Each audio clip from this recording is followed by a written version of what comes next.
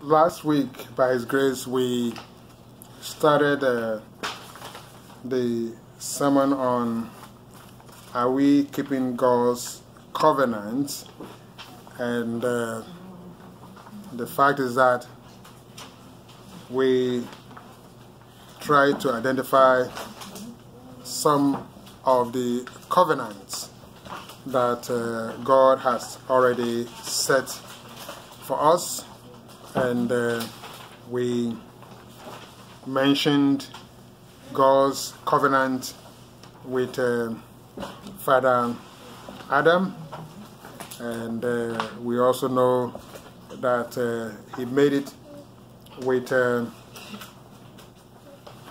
Father Abraham, and he continued with Father Noah, and we know the covenant, and we all see it in the sky, but there's so much that God has said as part of his covenant, and the covenant is that it's an agreement, it's an oath, it's a solemn declaration that allows God to be who he is. And we also know that when God creates an oath, or he makes an oath, or he proclaims an oath, covenant, he says it's an everlasting. And sometimes we forget that God has made a covenant with us, but there's so much covenant that we have. The Old Testament has so many covenants, and of course there are two covenants now, and while we should say major covenants, the Old Covenant and then a new covenant, which is from our Lord Jesus Christ, and we sometimes call it testament, and so it's old and new covenant. But God says that his covenant is also something that we have to take seriously. The covenant that God has made is that he wants to save us.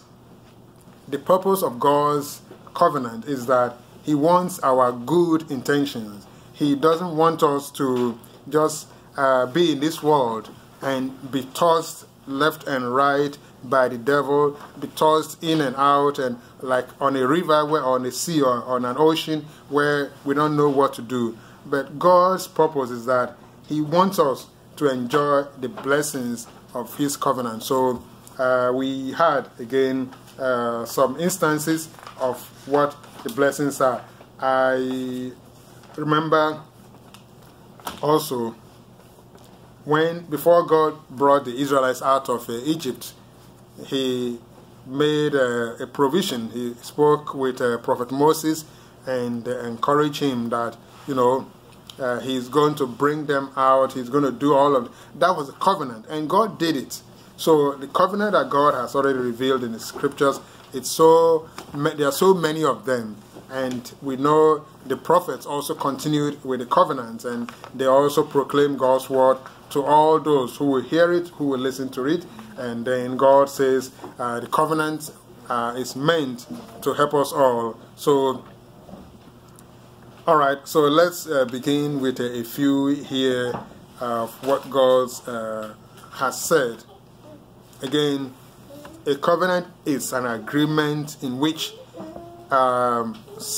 both, sometimes the one part is greater, the greater part. For example, in our case, as parents, we make a covenant that we are going to bring up our children and take them to school and take care of them and do all. That's a covenant. But when God, because the child or children are unable to respond in a way that they will understand what you are doing. But in the case of God, when he makes a covenant, he wants us to know. He wants us to know. He tells us. He puts it into writing, and it's all documented that this is a covenant. And he says, I'm going to what, for example, when he spoke to Father Abraham, he gave him that covenant and says, I'm going to bless you, and you will be able to have children, children everywhere. It will be worldwide. And then we also look at it and said, well, did God fulfill that covenant? Yes, God fulfilled that covenant. And then he says, okay, we'll begin with Genesis 20, just to help us understand what we are saying. Genesis 28, 13 to 15 says, and behold, the Lord stood above it and said, I am the Lord God of Abraham, your father. You know, who is he talking to? He's talking to Jacob, because when God first revealed himself to Father Abraham, he gave him a covenant. And then he also did what? The covenant that he gave to Father Abraham, he also repeated it to Isaac. He also, from Isaac, then he repeated it. So it continued. It's a continuous covenant. And so if God has given that covenant, he says, I am the Lord God, your father, and the God of Isaac. And so that's why we always say the God of Abraham, Isaac, and Jacob, or Israel. So we know that anytime we invoke that name, I am, the God of Abraham, the God of Isaac, the God of Jacob, it means that we are, tapping into that resources, taking the same blessings. So,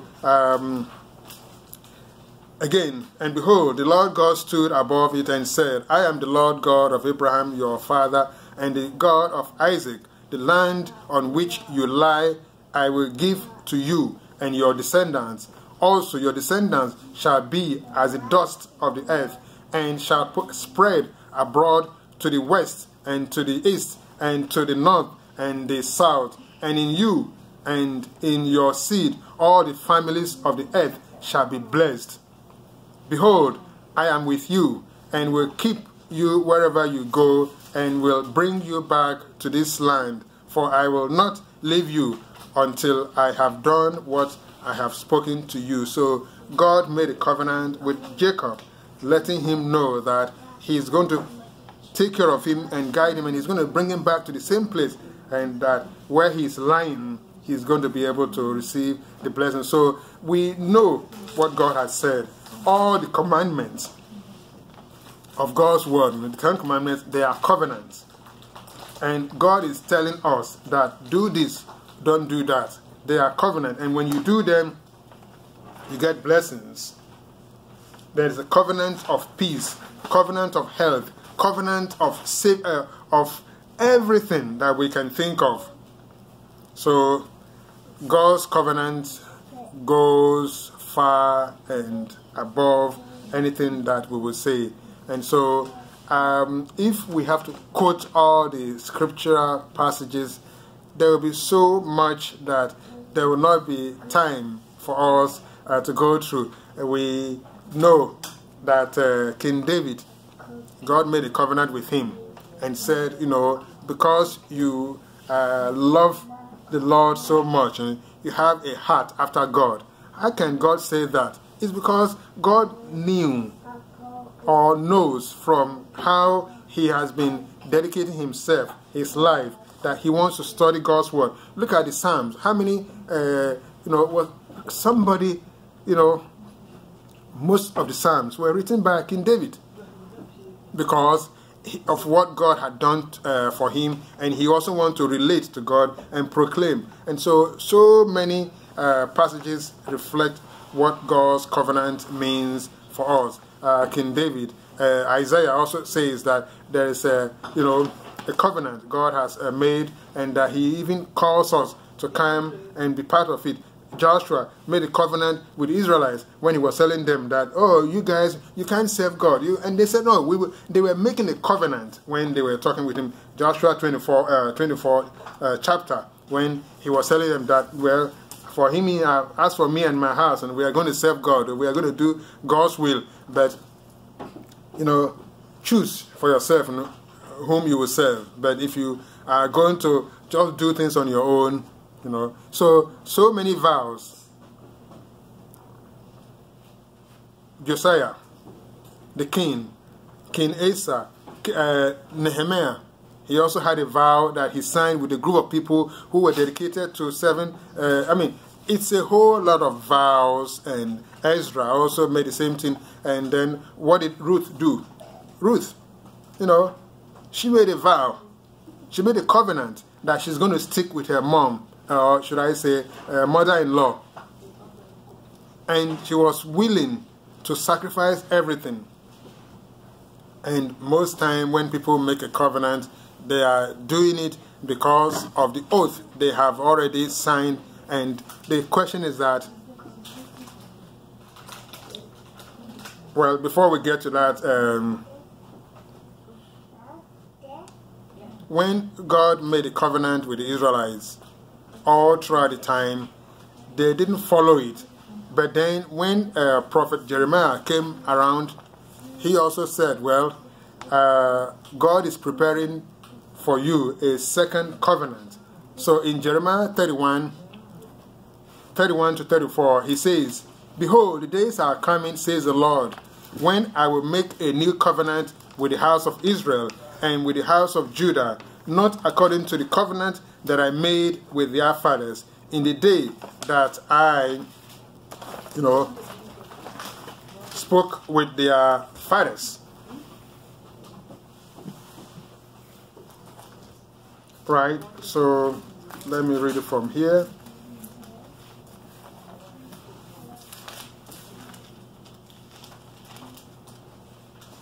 It says, 31, 34, and so 32. Not according to the covenant that I made with their fathers in the day that I took them by the hand to bring them out of the land of Egypt, which my covenant they break, although I was a husband unto them, said the Lord. 33. But this shall be the covenant that I will make with the house of Israel after those days, said the Lord. I will put my law in their inward parts and write it in their hearts, and will be their God, and they shall be my people. And they shall teach no more every man or woman his neighbor, and every man or his or woman his brother or sister, saying, know the Lord, for they shall all know me, from the least of them unto the greatest of them, saith the Lord. For I will forgive their iniquity, and I will remember their sins no more. So, amen. So, again, I have a whole list of instances of God's covenants. In the New Testament, when the Lord Jesus Christ made the covenant, it was the covenant of the Passover that he celebrated with them. And during that time, he made the covenant and encouraged them that they are to do it in remembrance of him. So when we see the old covenant and the new covenant, the whole idea is that, are we keeping God's commandment? What the question is that there are so many covenants. God says, worship me daily. The question is that, are we worshiping God daily? God says, serve me in spirit and in truth. The question is that, are we serving God in spirit and in truth? Are we keeping that covenant? God says, don't forsake the assembling. The question is that, are we keeping to that commandment? God says, pay your offerings, pay your tithes. The question is, are we paying our tithes? God says, don't mix with the world. Don't go to their parties. Don't do their... The question is, are we obeying them? There are so many things that God has already said. Of course, when we look at the contract or the covenant consists of so many different ways. We also have talked about the kings of Judah, Israel, and all. they made a covenant with other kings. Even Jacob, he made a covenant with his father-in-law. So the question is, and they promised that, okay, let's make a pact, a covenant. We are not going to cross over. We are not going to do this. It's all, the question is that, are we keeping the covenant? What other covenants do we have? God has said, when you need anything, when you really need it, what are you supposed to do? Fast and come before God with prayer, with supplication, and serve Him. God says, bear the fruit of the Spirit. The question is that, are we keeping to the fruit of the Spirit? God says, even what we have been engaging, it is the Great Commission. God says, the Great Commission is that go into all the world and preach the gospel to everyone, whether they are black, green, red, doesn't matter. Whether they are in a place where you don't like to go, go and preach. This is not to say anything to make it look that I'm being dramatic. I went to somewhere near, Fairfax, to a place where the young were all in a place. They were drinking, they were smoking, they were doing all of those things. And I went, and there was a long line of people trying to get into the hall where they dance. So I went all the way to the back of it, because the line is, I went to the back and I started talking to the young boys and girls and giving them the invitation card, inviting them to church. And they were saying, "What are you doing here?" I said, I want to preach the gospel of Christ to you. God loves you. He said, no, God doesn't love you. You shouldn't come here. This is not. And I said, no, I want to be here. And they were lined up. They were about 50 lined up outside to get in. And apparently the place is already packed. Because what they do is that all those who get in, because it's crowded, they don't want people to go in. So you have to wait until people who are inside, after they have danced, after they are tired, then they will leave. Then they will say, okay, 2 people go in again. So I went in there and I was giving and to the white, and some of them said, oh no. And they were dressed, unfortunately. But I had to do something. And God says, go and preach to them. So I went and, and a few of them spoke to me and said, no, why you shouldn't be here? Why are you giving this? Why? And I said, no, I want to invite you to church. I want you to come so that you can know Christ. And one of them said, I'm already a Christian. I said, okay, but still, I'm inviting you. So, yes, we have to go to places where it's uncomfortable, but not to go there and to sit down and then, go there and do the work and then come out.